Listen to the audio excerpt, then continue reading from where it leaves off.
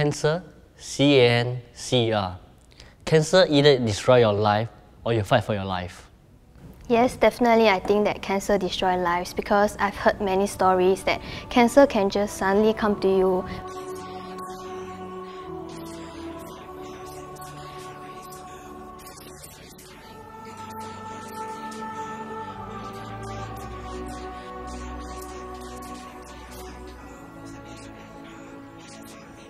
It has definitely affected me as my grandfather passed away from cancer.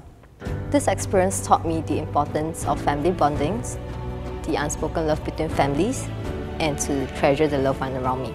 Because it will affect me and my family in terms of physically, mentally, and financially. Cancer is a disease that is caused by abnormal cells that's in your body, and it has been destroying lives for the past ages.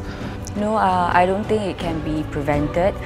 Any cells can turn cancerous, so ultimately live your life to the fullest and do not leave any regrets for tomorrow.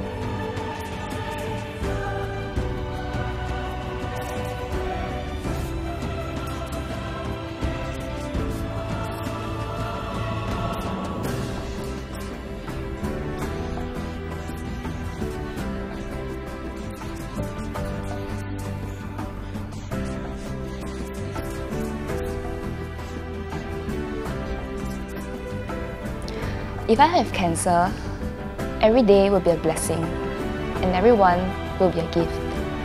I will live each day as my last and treasure the people around me.